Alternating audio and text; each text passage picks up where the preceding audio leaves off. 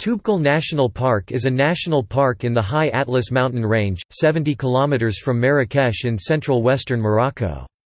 Established in 1942, it covers an area of 380 square kilometers. Jebel Toubkal is the highest peak of the park at 4,167 meters.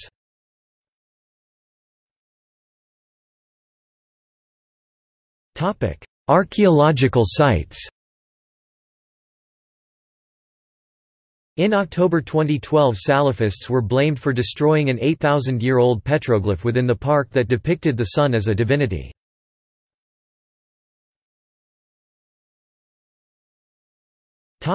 Mountains. The park contains the following mountains: Toubkal 4,167 meters, Wanukram 4,089 meters, Plateau de Tazarhart 3,995 meters, Laxual 3,910 meters, Inigmar 3,892 meters, Bo Iguanuane 3,882 meters, Latichki 3,753 meters, Azru Tamadout 3,664 meters.